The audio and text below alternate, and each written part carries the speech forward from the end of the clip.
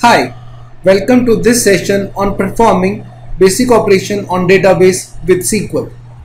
In this session, we will learn how to decide about the structure of table, how to create a basic table in SQL, and we will learn how to perform four basic operations, that is insert, update, delete and retrieve on the database with the help of SQL.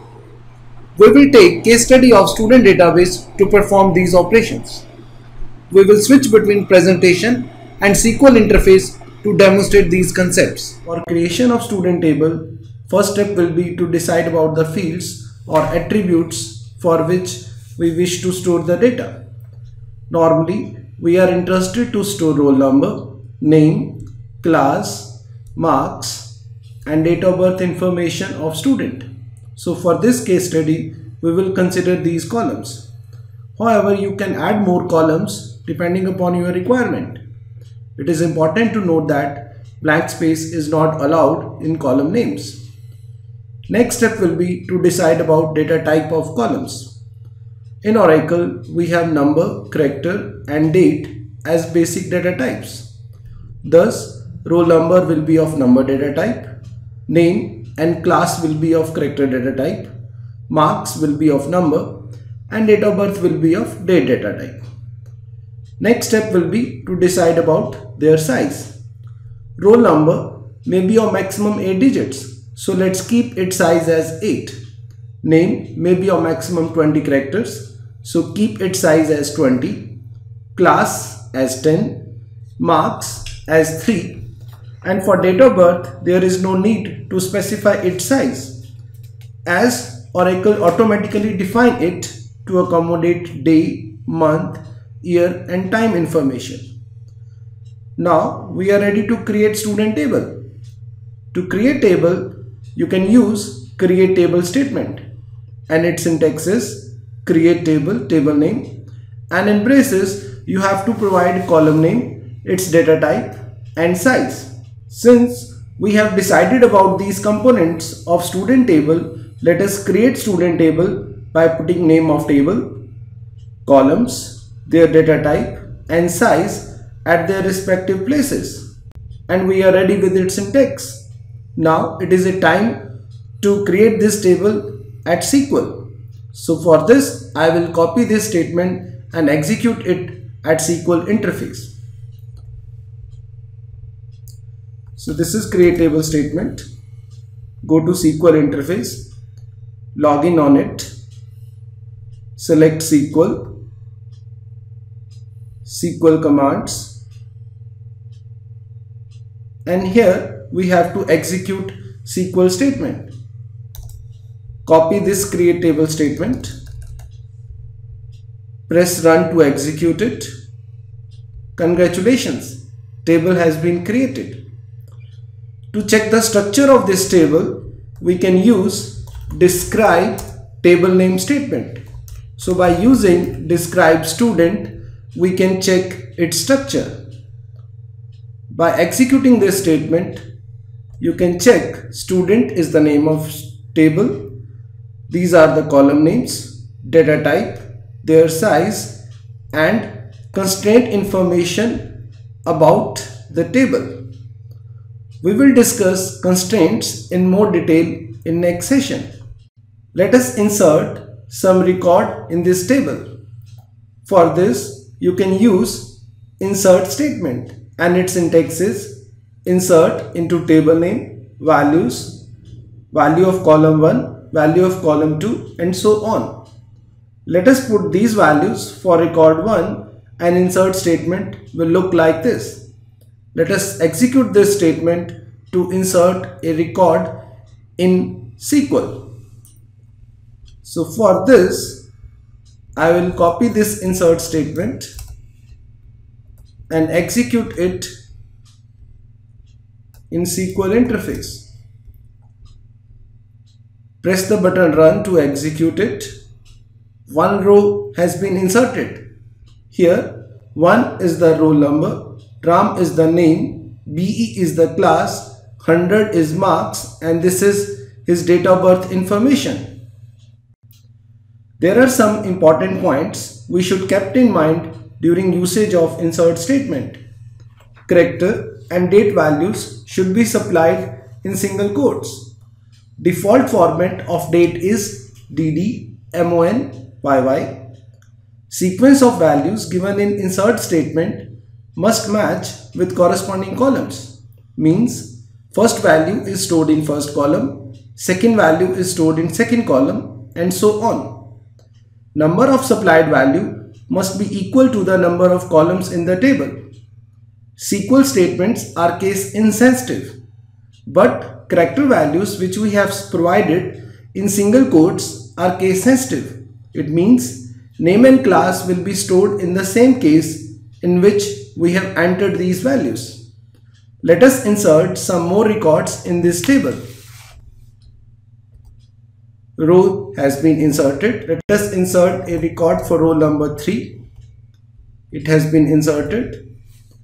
Same operation will be repeated for row number 4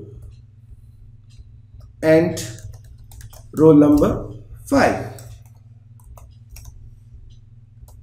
So now we have inserted 5 records in this table. To retrieve or select these records, you can use select statement, and its syntax is select column name from table name, where condition, order by expression. Here where and order by are optional because it is written in square brackets, and its basic syntax is select column name 1, column name 2, and so on from table name. Let us retrieve roll number and name information of all the students. For this, the statement will be select roll number, name from student. Let us execute this statement to check its result. Press the button run to execute it, and here is the list of 5 roll number and their name information. The asterisk sign is used to select all the columns in the table. This is very useful when we don't know the column names or when we are too lazy to type all the column name. It shows all the columns and rows of the table. You can clearly check that character values are stored in the same case and the records have been inserted in the same sequence. Sometimes we wish to list limited number of records based on some condition. Then we can use where clause. To display the information of BE class, we can use select star from student where class equal to BE. Let us execute this statement. It shows desired record. It is important to put name of class in uppercase because BE has been stored in this case for roll number 1. But to show the record for roll number 2, the statement will be class equal to BE in lowercase, and it shows this record.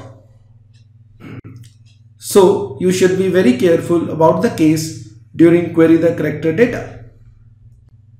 Sometimes it is necessary to arrange records in ascending and descending order on some column. For this, we can use order by clause with column names. We can use select star from student ordered by marks to display the information in ascending order of marks. Here is the output, and records has been arranged in ascending order of marks. To arrange the records in descending order of marks, we can use the keyword DESC descending, and it will arranged in descending order of marks. Sometime after insertion of data, there is a need to make modifications in data. For this, we have to use update statement, and its syntax is update table name, set column name 1 equal to new value, and so on. We can also use where clause to limit the operation to specific rows only. To change the marks of roll number 1 to 150, we can use this statement. Let us execute this statement.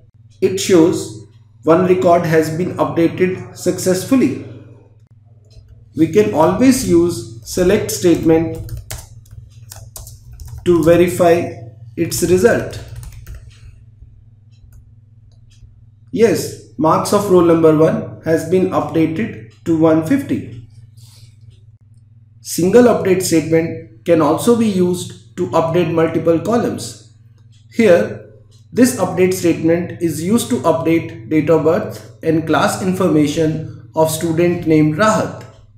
It is important to keep in mind the case of name. If we write the name in different case, no row will be updated as name has been stored in this way only. Now it is a time to delete some unwanted data from table.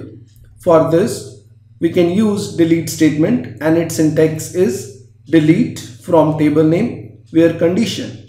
Here from and where are optional.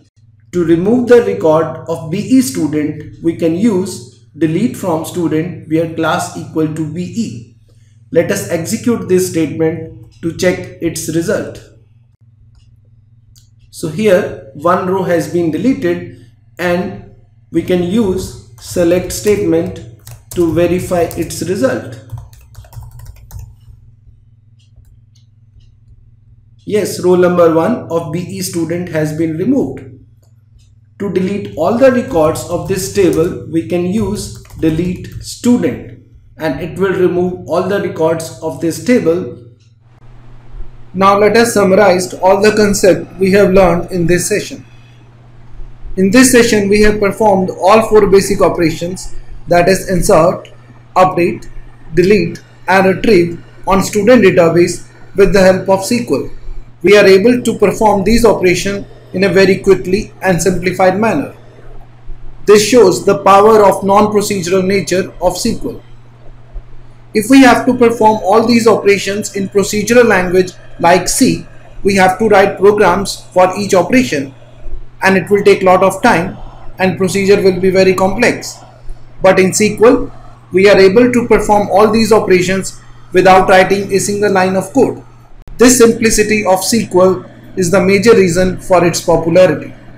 Now it is time to practice these commands. All the commands used in this session is available as a script file for your ease. You are further advised to read more on select statement in reading section of week 1. Thanks for watching this video.